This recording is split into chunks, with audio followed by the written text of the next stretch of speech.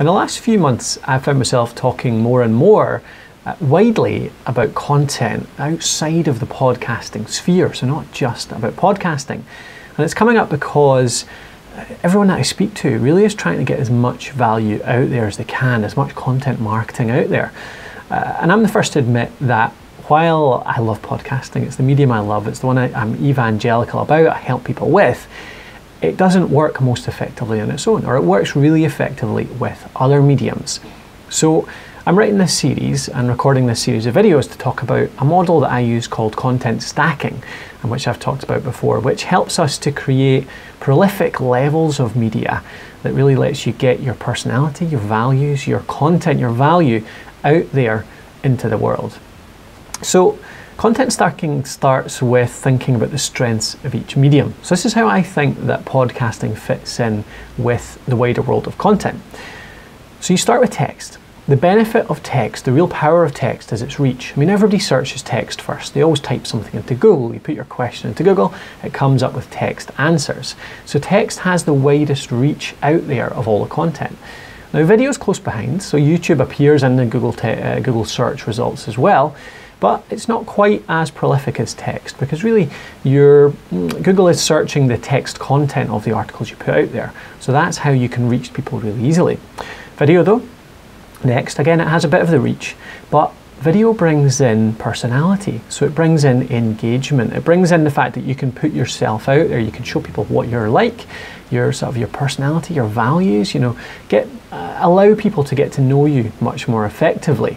And that's the same with podcasting. So I think that media in general, podcasting and video, has that benefit. That's the engagement.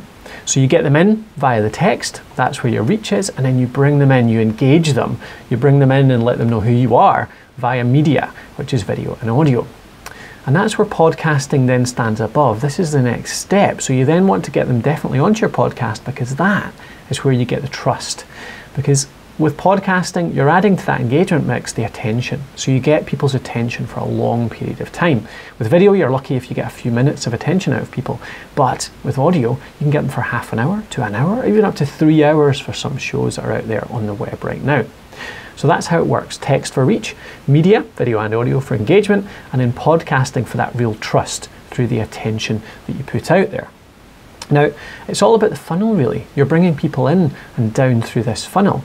You get them in through the wide mouth at the top. That's what podcasting struggles with. It doesn't have a wide enough mouth to bring people in. People can find you via the podcast, but they're much more likely to find you via the text and the video. You guide them on from that content to the text content to watching a video. You guide them on from the video to watching the podcast. And each step of the way, they're putting a block on this stack of engagement that you're building. So that's what I mean by content stacking. You're stacking that content up, building engagement with each step, so that by the end, they have this big stack of engagement, all of these little bits of content that they've consumed from text to text to text to media to podcasting, that they just know you so well, they trust you, and they're willing to engage with your brand, to convert, whether that's to email or a purchase, and to then evangelize you as well, so they become advocates for your brand. So that's how I think the content stacking method works. It's about producing everything. And of course, that sounds really difficult. So a big part of this series is talking about how we can manage to put out that much media, how we can manage to put out text articles, video supplements, podcasting episodes, all of this stuff, all of this media. How do we put all of that out at the same time and still manage to get any other work done? So that's what I want to talk about in the following episodes of this series. So I hope you join me again on that. I'm going to show you how best I know to create prolific levels of content, how to create that real engagement through stacking that content up and creating a huge amount of engagement that leads to huge trust.